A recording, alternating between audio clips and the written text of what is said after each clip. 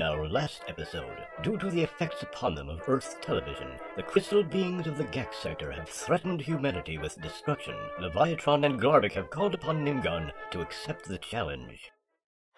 So, Nimgon, may I inform the Council you have agreed to meet the demands of the Gek sector and rescue this annoying planet? Well, sure, I guess. Let me check something. Hey, Bob, Larry, how are we set for traveling? I just finished the 100 billion light-year front-end service, and Larry's changing the oil now. All finished. We're ready to go at any time. We're set. Do you want us to go directly to Earth? You'd better stop at Glaflox on the way. I'd like Glarvik to brief you on the situation there. Yes, I would like to put you in touch with our contact there, Guardian Secret Master Hu, and would also like to share my cultural analysis on the transmissions we've been monitoring. Who did he say is our agent on Earth? Yes!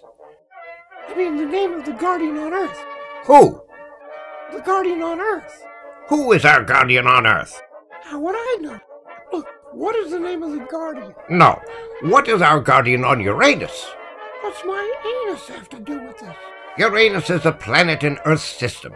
Look, I'll explain it all when you get here. Great. We'll be heading out now. Come on, fellas. We've got a big assignment. I overheard. Sounds like a bad case of intersector radio flatulent interference. Oh, those are hard to resolve, given Alliance rules banning contact with uncivilized planets. But in this case, someone's planning to destroy the transmission source and billions of living beings. So we'll probably get the okay to fix it however we can. Let's get to Glaflox and hear more about it. Sounds good. Let's start the launch sequence. Yes, sir. Set course for Glaflox. Check. Course set. Start engines. Check. Engines started. Activate shields. Check. Shields up. Registration. Proof of insurance. Check. All okay. Ready for launch. And off we go. Parking brake. Oh, thanks. And off we go.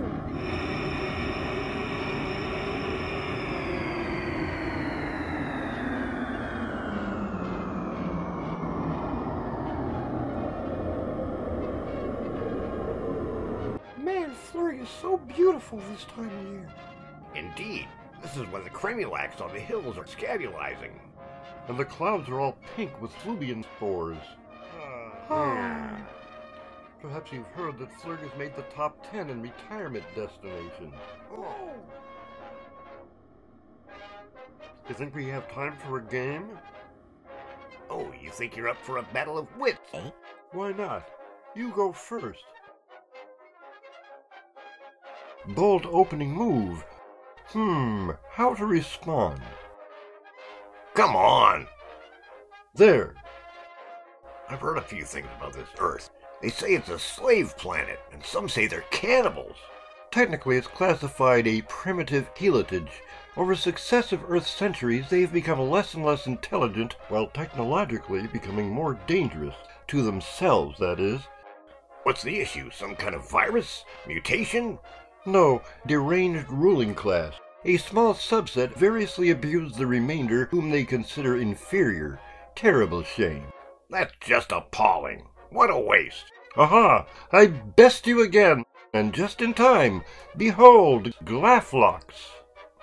Glaflox, Glophilial Centrex of the Omniverse, seat of the great alliance of free planets and renowned citadel of knowledge. Our friends head straight for the famed capital city and omniversal administrative center, Snarb. As our friends set down at the palace of the Prime Suggestors, little do they know what fate awaits them. Stay tuned for the next exciting episode of Nimgon.